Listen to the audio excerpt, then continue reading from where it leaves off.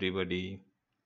Today I am going to show you how to space or how to align between parallel linear dimensions. So let's start in AutoCAD. How to do that? First I am taking one dimension here like this.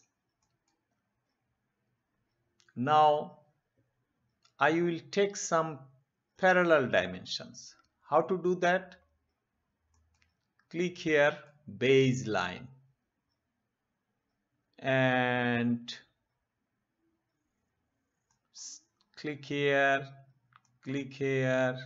and click here. So we got all parallel dimensions.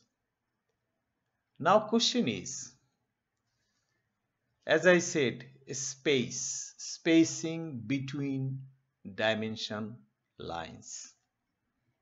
We can adjust the spacing. In command, we can type DIMSPACE. Here already I got some parallel dimension, but the question is how this spacing is, how this spacing we got. It is according to this dimension style. Click on here and modify. Then if you look at here, dimension spacing is 6, but this 6 will be multiplied by this 20 because text sizes, this text size, dimension text sizes are scaled up by 20. So this 20 multiplied by this spacing 6, 120. So our spacing in between these parallel dimension line will be 120. So let's check that. See here, 120. Now this spacing, it can be adjusted automatically or by a specified distance. So how to do it automatically? Say I am removing this. I want to adjust this spacing by auto. So what I will do first, click on adjust space. Then it says select base dimension. Then go for the remaining 3, dimension to space. So once you selected all, now press enter. You are finding 2 options, auto or enter value. First I am going for auto. See, right away spacing is reduced. Why? Because AutoCAD, it has its own way to adjust the spacing automatically considering the height of the text. What is the height of the text? Here we can see 2.5. So what AutoCAD takes? It takes double of this height. So 2.5 multiplied by 2, it is 5.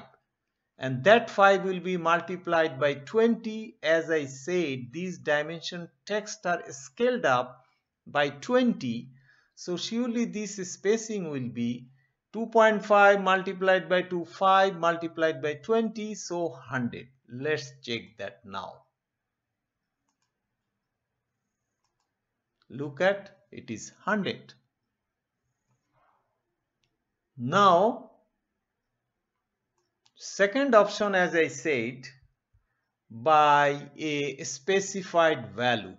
So what I will do, I will click on adjust spacing again. And I will select this remaining also.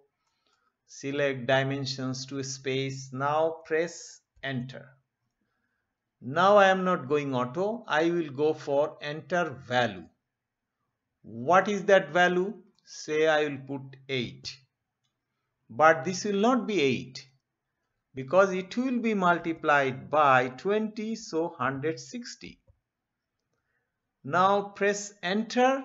Right away spacing will be increased. See, it is increased.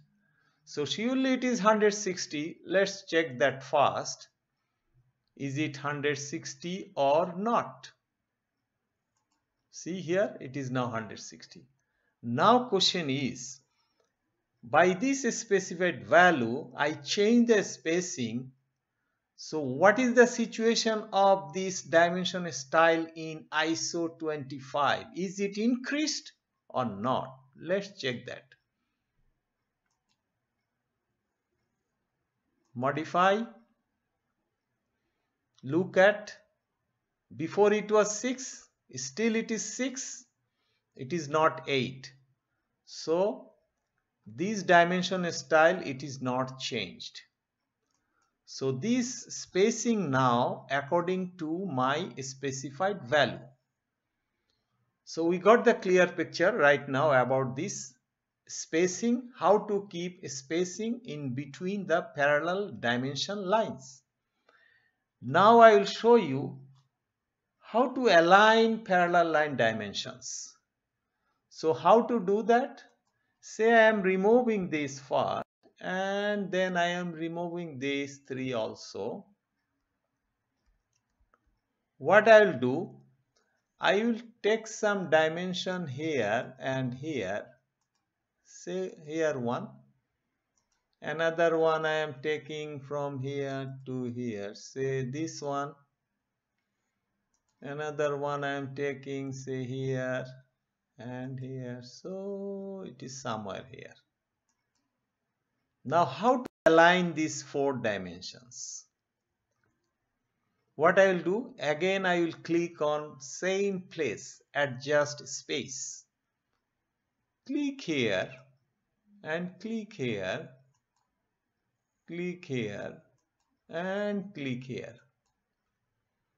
Press enter. I am not going auto, I will enter value. What is that value? I want to align this 4 dimension. I must put here 0. Press enter. You see, all dimensions are aligned. So it's clear now. I think that's all for this part.